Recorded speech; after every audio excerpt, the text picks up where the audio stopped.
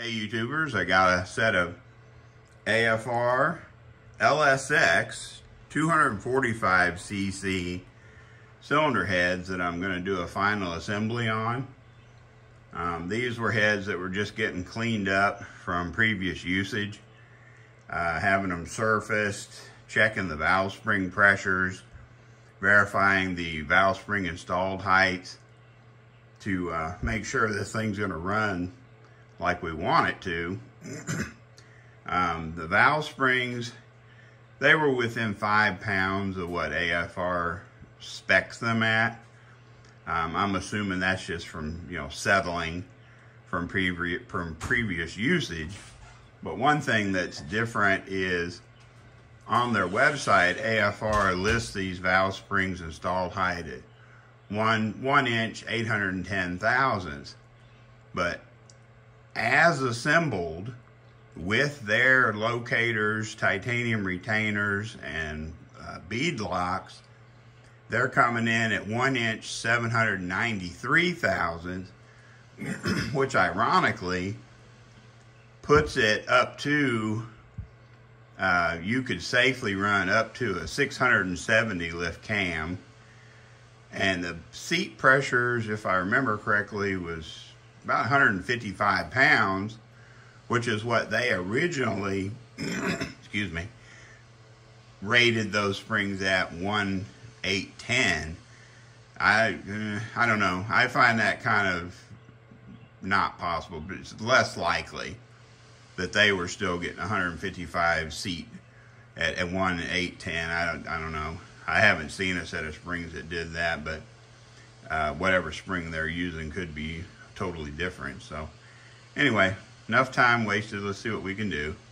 All right, guys, off camera, what I did was just go ahead and blow the head out real good. Ran a bottle brush through all the guides just to make sure they're perfectly clean. Blew it again with the air because I want to make sure there's no pieces of rag, no bristles off the bottle brush, nothing of that nature inside the valve guides or the ports.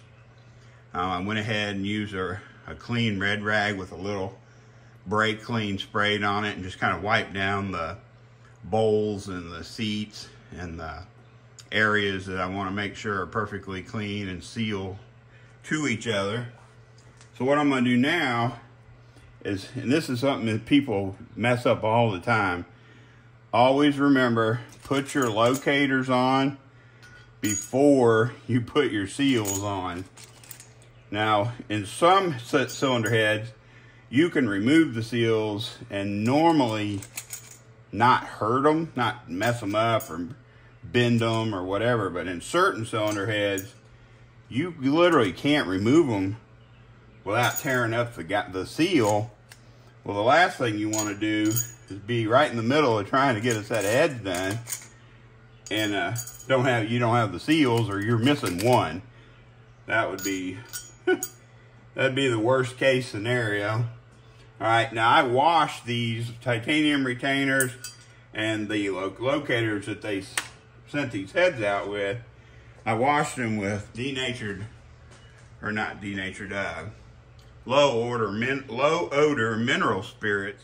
And that stuff doesn't dry as fast as you think it would. So if you get a little too much leftover residual, go ahead and dry that up.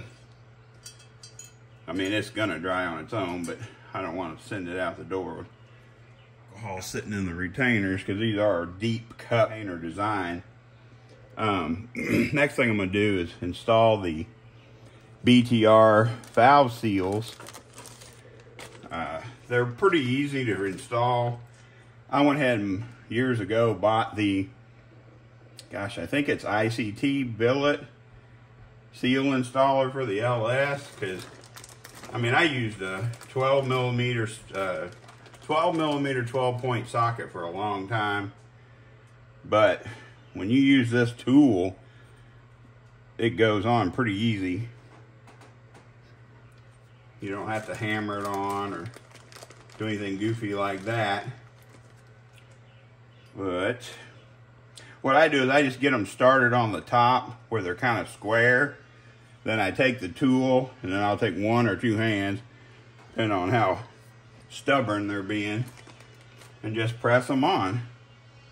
I'm gonna go ahead and install the rest of these. I'm gonna move forward in the video so it doesn't waste space. All right, to put the valves in the head, and I stated earlier, I've already wiped all these down. It has a nice little gray, because I did take the time to lap in every one of these valves, because I want 100% certainty that these things are going to seal and create the performance that the customer's looking for. But I went ahead and wiped everything down. Everything is clean. My guides are clean and has the initial lube in them. But what I'll do is I will take this valve. Now again, I've already pre-wiped this valve down. It's ready to be installed. And I will just put a line of STP or engine treatment, whatever you're using, on one side of it, okay? Then I'll take my fingers and just lightly spread that lube over the whole stem, set it down, grab the next valve, and what's left on your hand, go ahead and put on the second valve that you're going to do. Bring them over here, start them in the guide, go slow, because when you hit your, you don't want to just ram them in all at one time, because you don't want to try to take that chance of hurting your valve seal. So I just, boom, work it through the seal, grab the second one, get it in the guide, go past the seal, boom. Now I just got to repeat that 6 more times, and then we'll flip it over and start messing with some valve springs. All right, so we got all our valves in. We've tried to wipe them off and keep all the dirt and debris off of them. Now what I use, and you can use whatever you want, I just take a shop rag, clean shop rag, fold it up into a tight little triangle, shove it in the combustion chamber, and then set the head down. That's going to hold your valves proud, or hold them to the seats, so that you can start putting these valve springs in. Now these other ones, they might seep down, they might slide down. Don't let it bother you. Don't let the head come off the workbench though, because you don't want that valve to fall all the way out on the floor. But they should stay pretty much where we want them. Here's the tool I use. This is my homemade, we'll call it the HFI valve spring compressors, which I did have to modify to work on these AFR heads, because I had never used this tool on this style head before, and it's got these thick, I guess, reinforcement ribs right here, and it wouldn't allow my tool to bolt down. So that was interesting.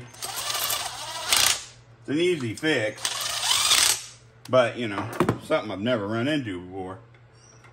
Now these are some, you know, like I said, these are 670 pretty high pressure springs for a LS, so they're really tall.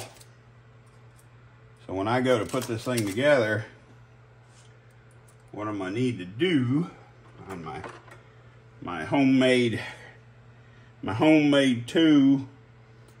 So what I gotta do is fit this in and get this thing started by hand. Of course, I'm gonna do it the wrong way when I'm making a video. Set that there. Get this thing started in the locator. What I try to do is just kind of eyeball it. We'll start bringing it down. That way, if we need to make any adjustments, see, it's coming down pretty straight. Just come down far enough to get your locks in.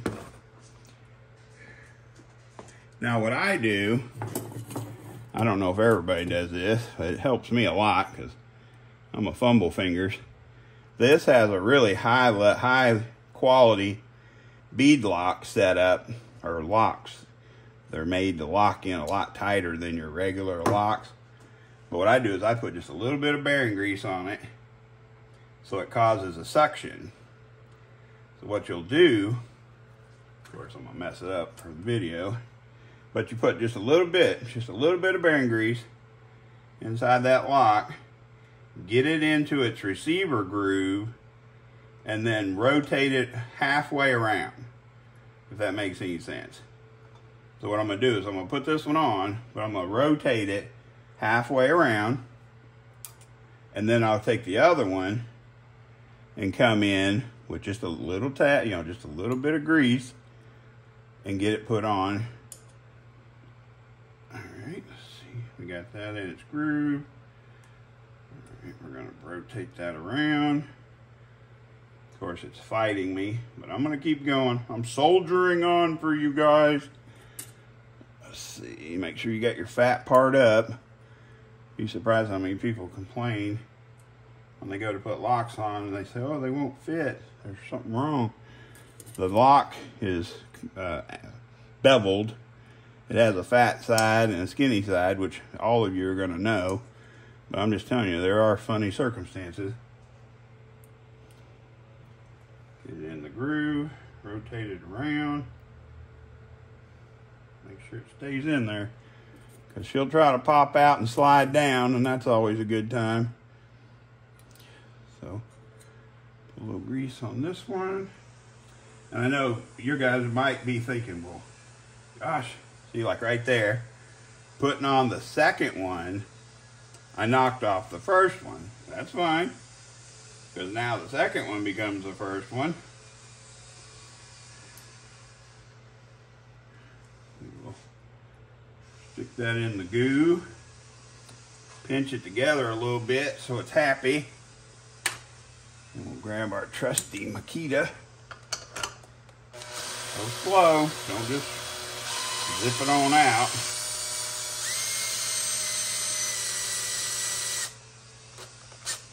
Now remember, I always, on these springs, I gotta back it almost all the way up, not quite flush, so that I'll be able to fit through there the next time. So, but you'll notice any extra grease will get squished out around the locks and the valve stem, and then you can just wipe that up, no problem, when you're done.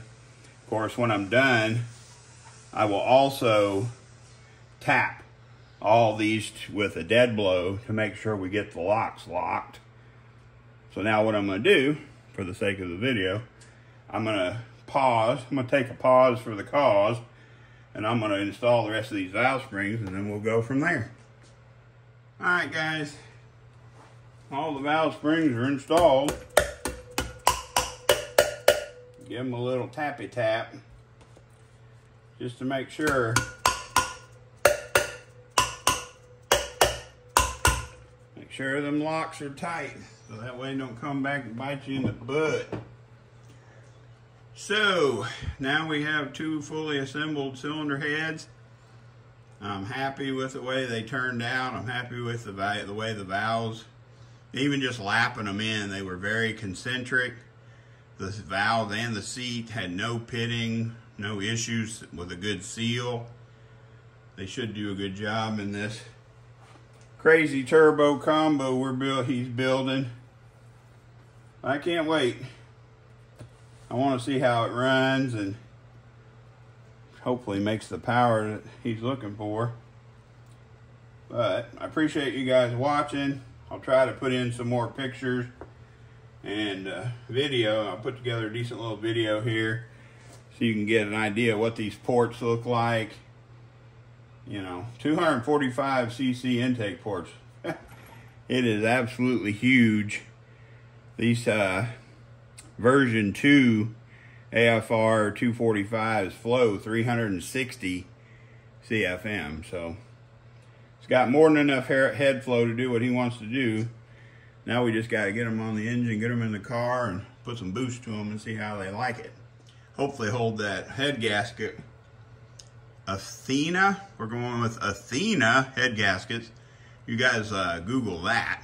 That's not cheap. So please like, subscribe, and share. Stay tuned because there's more to come.